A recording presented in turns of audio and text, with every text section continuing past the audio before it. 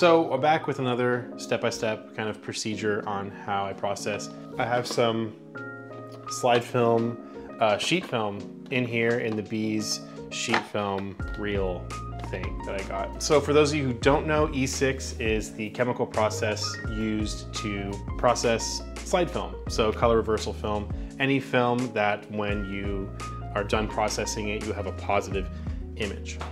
Good to have an example probably.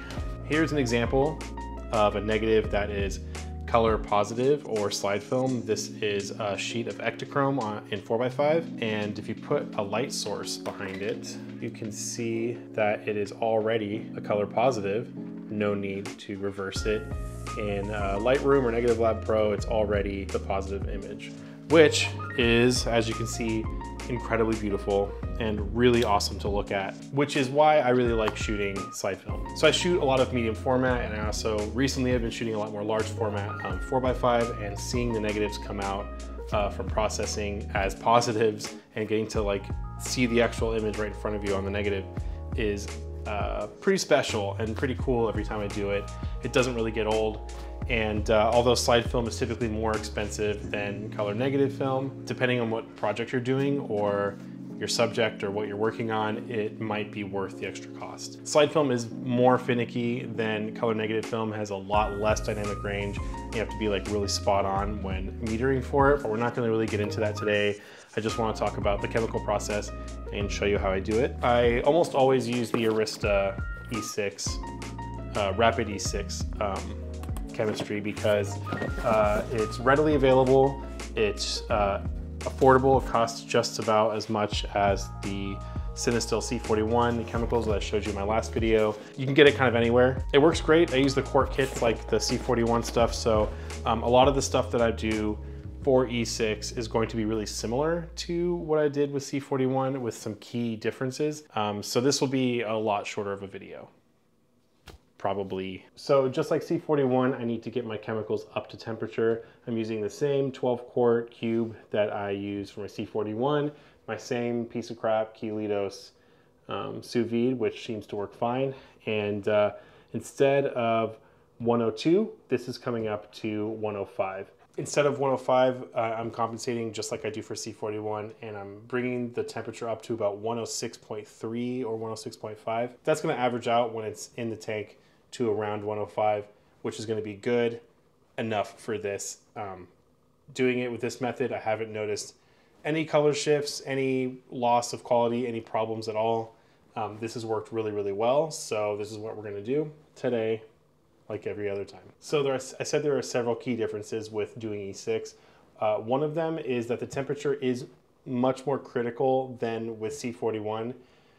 I am compensating, but that took a lot of testing to get to where I'm at. You want to test probably yourself to make sure your setup can get to a place where you want, because it is really easy to get color shifts if you go too cold or too hot. You're going to pre-soak at 105, but you're also going to do a rinse after each step. So you have a first developer, you have a color developer, so 2 developer steps, then you have Blix. It's important that you rinse between developer 1, developer 2, and Blix. It's just going to make sure things are consistent. It's going to keep the film up to the right temperature, and you don't want to get any cross-contamination with these chemicals, so you got to make sure you do that. First thing I'm going to do is my pre-wash, pre-soak, whatever you want to call it. I'm going to bring this water up to about 105 to 106 degrees, somewhere in between there.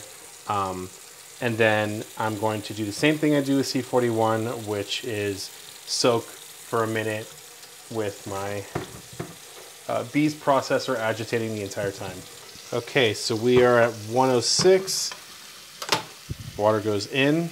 Oh yeah, so in here is 4 sheets of expired Fuji Astia, and I'm really excited to see how these turn out. Love that sound.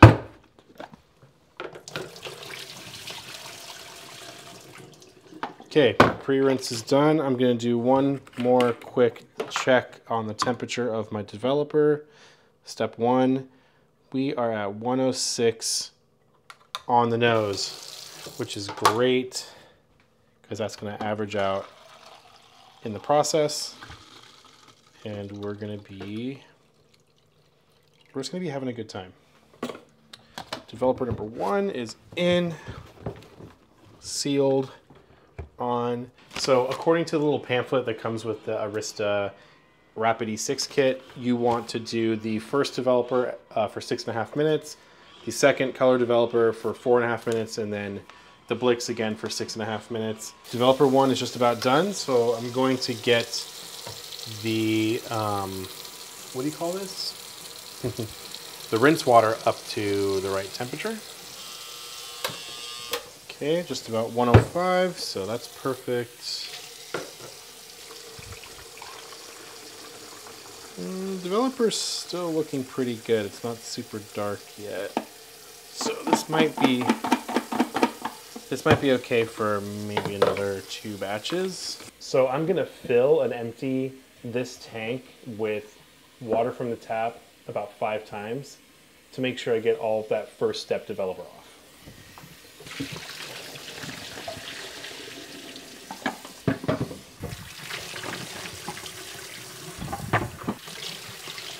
Okay, now developer number 2, the color developer for 4.5 minutes. Boom. All right, just about time for the second rinse and then Blix. So I'm not using my Fuji camera, I'm using a different camera. How's the cinematography? Is it good? Did you notice a difference? All right. Color developer 2 is out. Second rinse.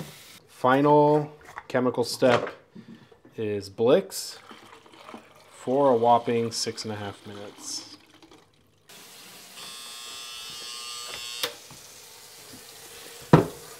Okay, Blix is done. For this final rinse, it's not critical for this water to be 105, 106. This rinse water can be around 100 degrees or even less.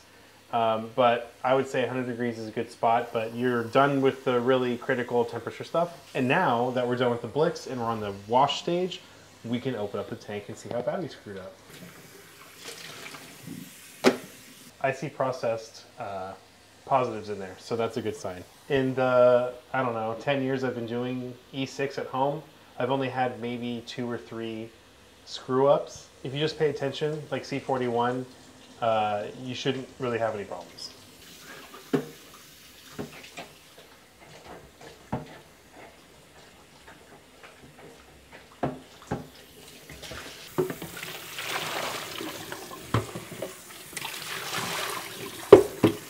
Just like last time, I'm putting just like the tiniest third of a cap full of Photo Flow 200 in here.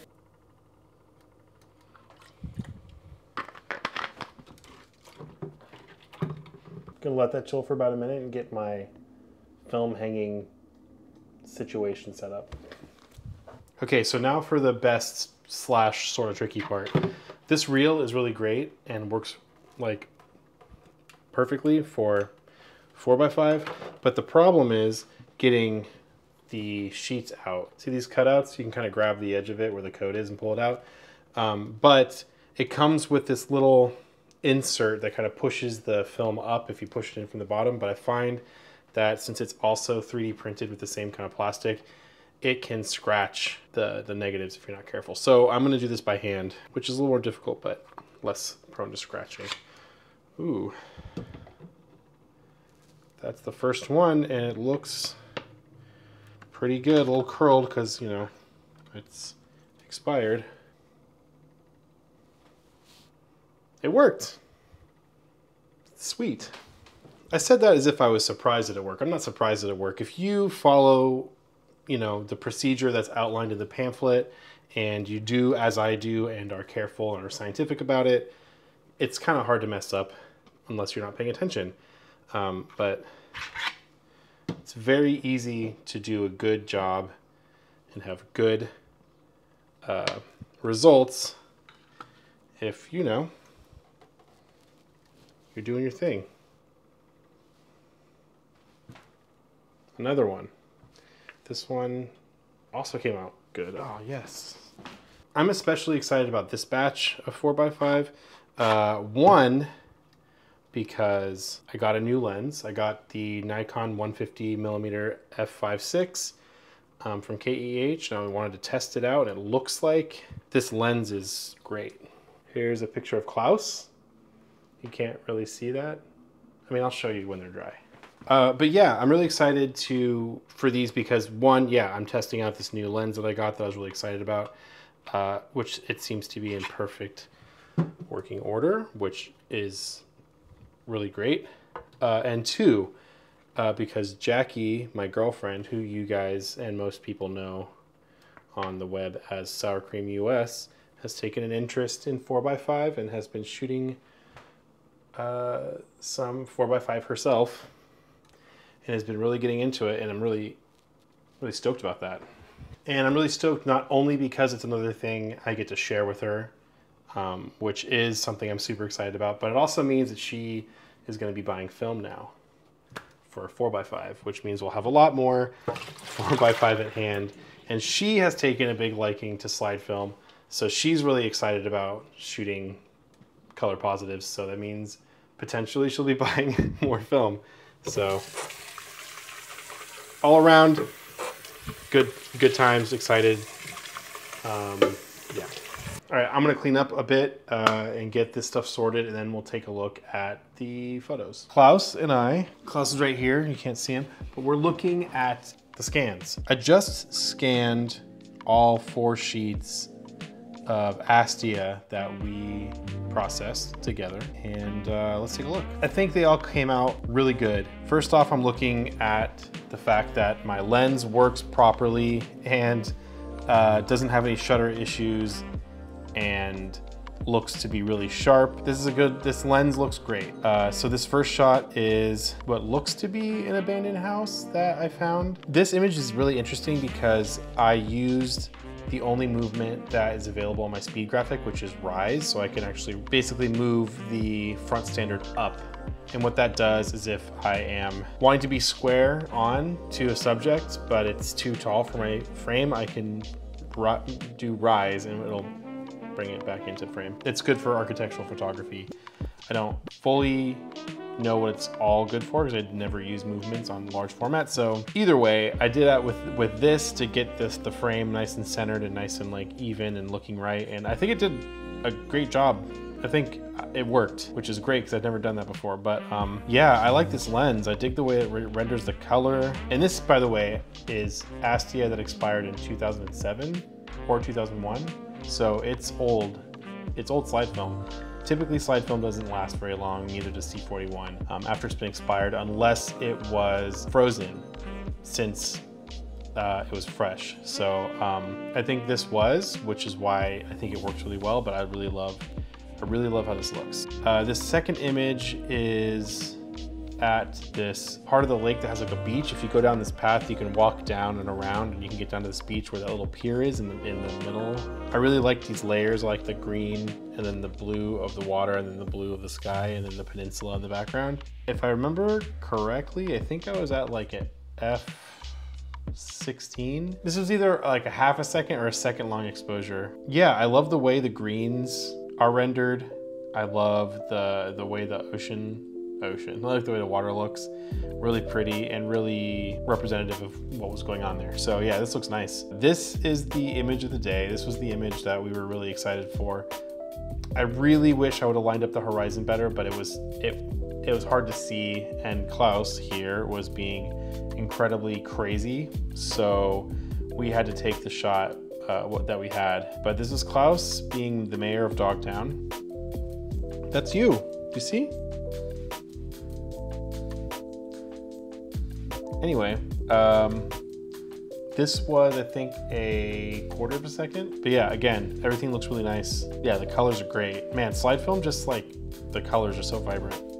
But that's Clutie being Clutie on his throne. This is the photo Jackie took. Now, we took some pictures of a Volvo around the corner recently, and the same thing happened on one of our exposures where the top, I guess the top of this exposure, where the rebate is it's a little bit darker. It's like kind of like a line where it's a little bit darker. And I don't know what that's from.